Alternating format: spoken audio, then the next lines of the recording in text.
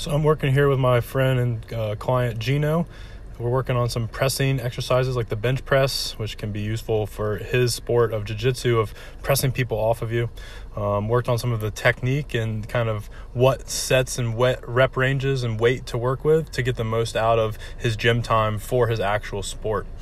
After Gino got some of his sets and reps in, I took the time to video some kind of bench tip videos. So for the first one you see here, we're talking about where to line up with the bar. We don't want our eyes in front of the bar. We don't want our eyes or head behind the bar. We want our eyes in line with the bar, thumbs width off the knurling, and making sure we're focusing on using our back. If you can touch your elbows together, your shoulder blades are engaged enough. We want to not be able to touch our elbows together, so we're pulling the bar down and pulling the bar apart, right? As far as bar path, if it's up over our collarbone, we want to make sure we're torquing the bar in half by kind of meeting somewhere between our rib and nipple line. That way we're engaging more of the lat and pectoral muscles and less of the front delt.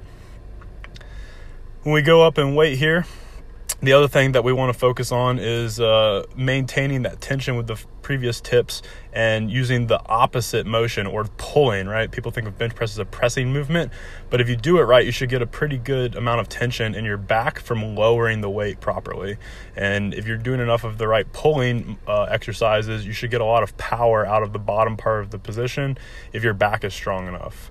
If we're too floppy, you won't be able to express that power without some kind of shoulder injury at some point, or just overdevelopment of the anterior or front muscular complexes like the pec and delt muscles. And the other thing is, if you're training specifically for sport or to use weightlifting as a carryover and not your sport itself, especially bodybuilding, we want to make sure that if our heart rate's up, we're focusing on recovering, using good breathing mechanics, and making sure that our heart rate is recovered, so that way we can focus on maximum quality reps and maximum force production on the actual exercise itself, right? We want to be able to load the bar down slow and draw it like a bow, and then shoot it up like an arrow getting released from that bow. If we're just trying to bang out a bunch of reps, it pretty much turns into conditioning or just time under tension, which is more of what people who are training for aesthetic purposes do. Less carryover if you're in a fighting sport or even a field sport.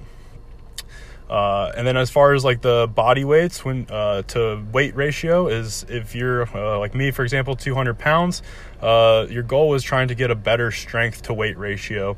You don't necessarily have to be a power lifter to do that, right? Here I'm working somewhere in between 1.25 and 1.5 body weight, and the form doesn't change from whether I had half of my body weight on the bar or body weight and a quarter, body weight and a half. Right? And this is one of the things that's going to allow me to express the most strength for things I like to do, like Muay Thai or just field sports in general, and stay balanced and not overdevelop in one aspect. You're trying to be like violent and snappy, like those quick twitch fibers. You're better off doing, say, 6 to 8 sets of 2 plus 2. So instead of doing 4 sets of 8 like traditionally, you need to do that at first so you can learn how to do the movement and you can build some base conditioning. But once you're conditioned, that will quickly diminish in how effective it is. And if you flip it, so that way you're doing again, more sets, but heavier weight for those clusters of, like, it's just like when you have those guys do power on the bag, like a couple power reps, recover, a couple power reps, recover, versus just making yourself tired with movement. So hopefully that makes sense. No, that makes sense. Cool. All right, let's get out of here. Thank you, sir. Yeah.